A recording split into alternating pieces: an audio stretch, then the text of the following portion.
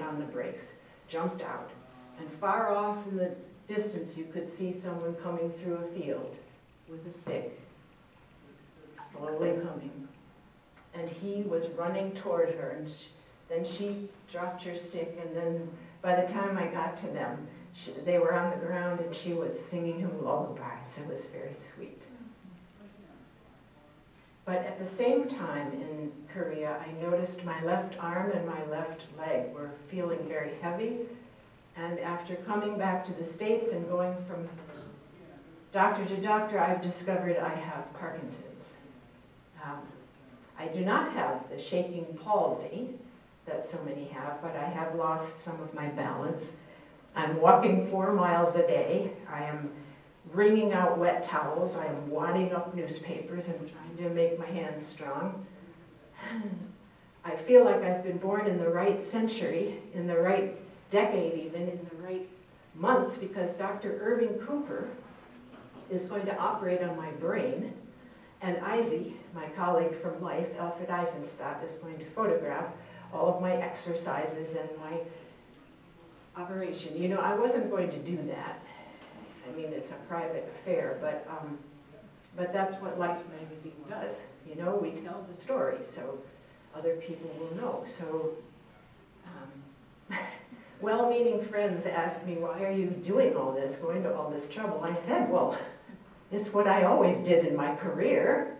The highest praise I ever got from my editors was, Maggie won't take no for an answer, and I won't. So what I want you to do is keep up your subscriptions to Life, and then you'll be able to read the whole story.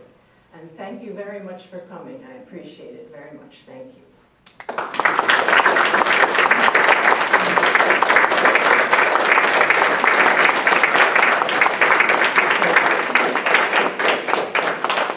So, I hope you have a lot to think about now, and I will certainly answer questions if you'd like. I also would like to say thank you to the New Hampshire Humanities Council. They have brought me to, for about 13 years, first as Susan B. Anthony and now this. They are so grand. I even live in Massachusetts, but I still send them money. So they're just, it's amazing. It's so much easier up here. All of your towns are having something all the time. It's amazing. But yes. The rest of the story. Oh, the rest of the story. Well, she had an operation in 1959, and that didn't do too much. And then on one side of the brain, and then on the other side of the brain, she had an operation, I think, in 1961, and then she's lost some of her speech. But she was alive for 18 years fighting this. She was not giving up. So she died at age 67 in 1971. Did she continue to shoot? A very short time. She did a story on a monastery, and she wrote her autobiography in 1963. But she, you know, once you've lost your balance, and probably there was some shaking, I would think. I know they don't have a cure, but things are a little better, I think, for people. We're still at Model T days of brain research. Really? Yeah. That's too bad. Anyway, but there's so much to tell about her, but this is the generation, you know, who knows her. I mention it to so many people and they've never heard of her. And that's the sad part, because she was colleague with all these famous people. Ansel Adams was a great friend of hers, and Alfred Eisenstadt and all, and they don't remember Margaret Bourke-White. So, yes. Did she ever go to Hollywood? No. No. She was all over the world, but not Hollywood. Erskine did. He was getting remarried. He had, I think, 4 wives. I don't know. Earlier you mentioned her using a remote. Yes. What is that? What was she using? What was she using? Oh, I don't know. I do.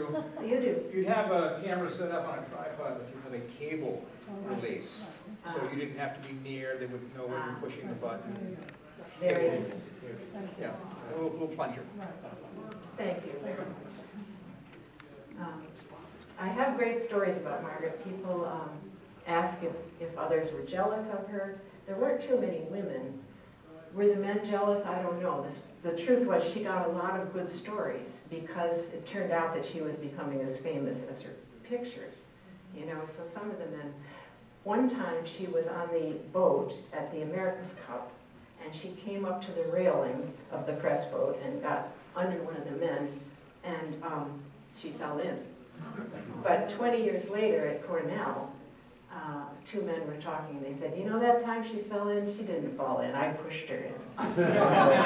So that gives you a slight idea of, some people might not have been happy about her. But she was so dramatic, you know, that, I mean, they were wonderful photographers, all of those other people, but she knew how to bust her way in. Did you ever have any contact with Ulrich Riefenstahl? I don't know about that. I know who that is. I don't know. I'll tell you one thing. She didn't have any female friends, you know. This letter from Amelia Earhart is interesting because I don't see that they were really friends. I went to Syracuse University for my research and went through, there are 104 boxes, which I didn't go through all of them. But you don't see her having friends. She's busy being her career, looking out for her career. So I don't know about that. So her archives were at Syracuse University. Yes, which is bizarre because I told you I didn't want to talk about those few years after her father died. So she went to Columbia for her first year. Then she won a scholarship to the University of Michigan in herpetology, because that's what she was going to do. And then one of the professors said, no, you know, you should be a photographer, because she was taking pictures and so on. But then she married a graduate student right away, first year. And he then went to Purdue. So they went to Purdue, and she took some classes there. Then she went to Case Western, and then, so she went to 5 colleges, but not Syracuse. So when I was there, I said, why do you have everything? And they said, well, in 1960s, when she's ill, they said they were putting together a manuscript division, and did she want to donate all her things? And she said yes. So the other schools didn't ask her. Yes. Did she ever encounter Amelia Earhart at Purdue? Because Amelia Earhart was given a program to lead up in women's, to help women into careers at Interesting. Purdue. I didn't see that. I didn't read about it. It's not in the autobiography or the biography, so I don't know. Maybe it wasn't quite the same time. Yes, there's a wonderful biography by Vicki Goldberg, who lives in New Hampshire somewhere. And so you have Margaret's autobiography and then the biography. They're a little different, which is the way things go. You know, you write your own story and then someone else writes what really happened. So I found that very fascinating. Yeah. One more question. Did she ever win a Pulitzer Prize for her photography? No, she was one of the 10 most influential women in America in 1936. But no, she didn't win a Pulitzer Prize. I didn't know about that. You know what? Why? You ever found out as to why she never I don't know. I mean, things were moving so fast then, and it was the Depression. I don't know. Do you know who won Pulitzers for photography during that time? Yeah, she but, didn't win. Who won? Well, I was at a program that had a Pulitzer winner just a week and a half ago. And this person said, it depends on who's on the jury that year. And they said, the reason I won, I had a friendly jury that year. Yeah. They didn't think they'd done anything more extraordinary the previous year or that year, but they won that year. Yeah, but they had Alfred Eisenstein, Ansel Adams, and Dorothea Lange. I mean, that's only 3 of amazing photographers then, so. I saw a copy of the First Life magazine one time, and the pictures in there that she took in Montana, unbelievable. Yeah.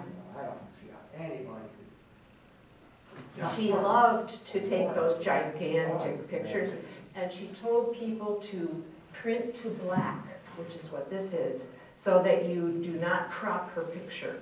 The only picture that's cropped is the First Life magazine picture, because they had to cut it in half. It was the whole dam, and it was too big. But She liked to compose her pictures, sometimes to kind of a dreadful extent, making people stand and turn and, yes. Did you have any contact in the Pacific with Rosenthal or Iwo Jima photo? No, No.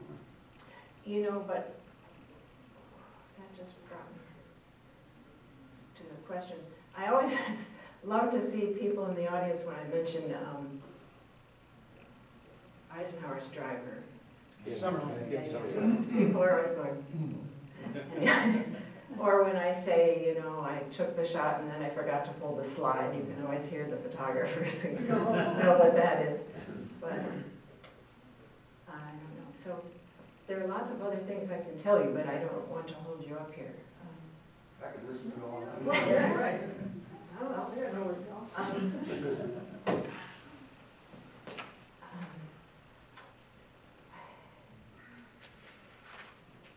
oh, yeah.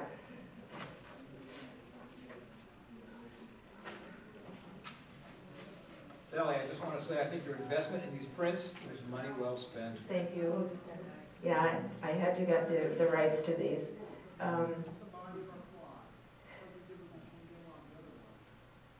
All right, let me see what I wanted to tell you. Oh, the speed graphic, by the way, that I have here. It's not the one, but that's the kind of shot that Joe Rosenthal used to do Iwo Jima, actually. It currently resides at the George Eastman House. It has a 10-foot telephoto lens. So I wanted to find this picture, this comment that's so great about her.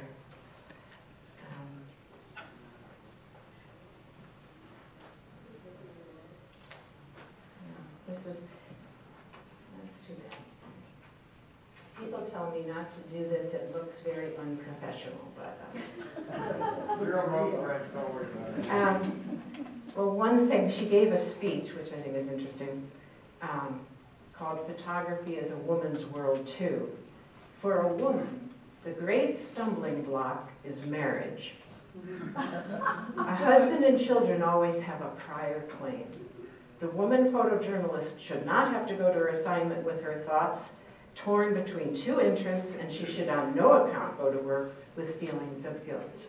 I didn't tell you what happened with that first marriage. It lasted 2 years. It was a disaster, beginning with the mother-in-law joining them on their honeymoon. This mother-in-law did not want her in her life. And so remember how Margaret's parents said, do it the hard way, do it perfection? She tried for 2 years, but it was hopeless. So that's why she ended up moving to Cornell. Now, she did not tell anybody that she was married, or that she was a divorcee, or that when her father died, she learned she was Jewish. He had kept that completely out of their lives. He was not a practicing Jewish person at all. Her parents were into ethical culture. So she was keeping so many secrets. Think of being Jewish and seeing Buchenwald and Stalin and, oh my gosh. Anyway, one man said about her, you should have been a press agent. You have such an eye for the dramatic, So please come up and look at the pictures more closely if you'd like to. And, Can I ask you one other question while you're looking? Yes. You mentioned about your photos not being cropped. Did you, were you able to build that into your contracts, or did you have to argue that case by case? No, they sent these to me electronically. Then I had to get them blown up and printed and mounted. So it was quite an expensive deal. But the irony is, they're on my computer. They're going to run out soon, actually. You know what, my question was actually aimed at the person you convincingly portrayed. I was really meaning to ask. You were asking? Yes, Margaret? Perhaps I misunderstood you, but did Margaret Bourke-White? She was the one. Did she negotiate a contract to so that she had control over the composition when they were printed. Possibly, because she had a lot of power over over her editors back home at Life, and first at Fortune and then at Life. She drove everyone crazy, actually. So she might have, yeah. I'm just never going to find this one picture. I mean, this one, I don't want to quote it and get it wrong, but one man said, you know, she was intelligent, she knew the story, that's why her pictures were so great, because, you know, she wasn't just taking the picture. But so were a lot of those other photographers, too. I'm sure they were intelligent as well. But You have to be to take pictures like that. yeah, to understand it, there is a great letter back there from Ansel Adams. He was a very good friend of her, invited her out to the West to spend Christmas. But he's explaining to her how to use a light reader. And she really needed help with all these technical things. She got help from people. It's a great letter. I'll have to read. Yes? What is the picture you haven't shown us? Oh. No wonder. No wonder. Oh, how sad. I didn't say. I didn't bring it out? How could I have not done that? So sorry. Yeah, this is what she created, the Fort Peck Dam. These are the gates that go up and down. Oh. Isn't that bizarre? Did you feel like, wait a minute, where is it? When I was talking? Some of you did. Anyway, yep, that was the inaugural picture.